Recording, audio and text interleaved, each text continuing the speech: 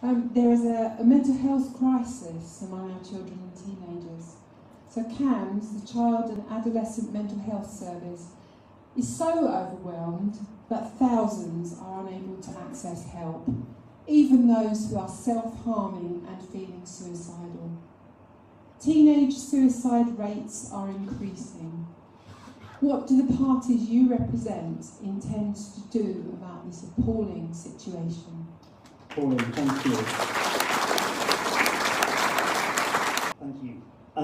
Pauline, it's a really simple answer to your question, and the situation is awful, and I know people who've experienced the waits for adults and children for getting help with mental health issues, and it can't go on with delays like that. Even delays of a week can have severe consequences, never mind 3, 4, 5, 6, 7, 8 weeks.